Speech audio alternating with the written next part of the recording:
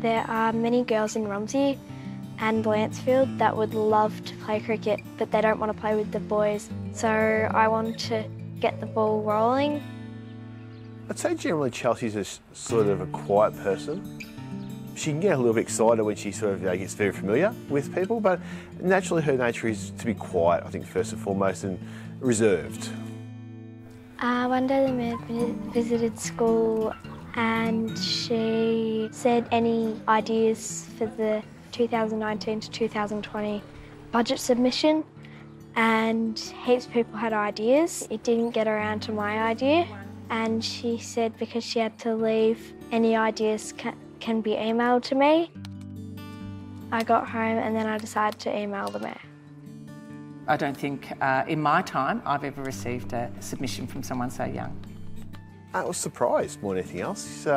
It was out of her nature. It wasn't something that she normally gets into. It was wonderful because it was written with her words. I could picture her saying it. She was so passionate and what it would mean to Romsey and the girls out there, and a lot of people wanted it, and it's so, you know, they won't be able to do it if they didn't have the money.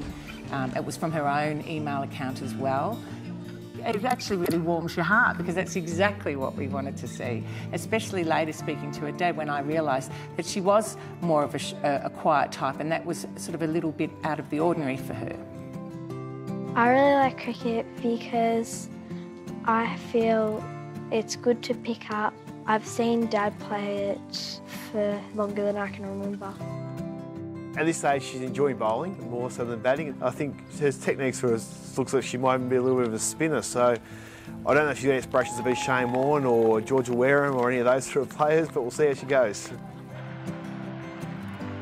I was sometimes watching cricket and I saw how they bowl, and that's actually how I learnt to bowl. And then I practiced with the ball on the string so I didn't have to go fetch it. Little small initiatives like this can mean a great deal to our towns and the people there. And so it's lovely to see someone so young taking that initiative and driving it forward. It's great that we've got a Romsey girls cricket team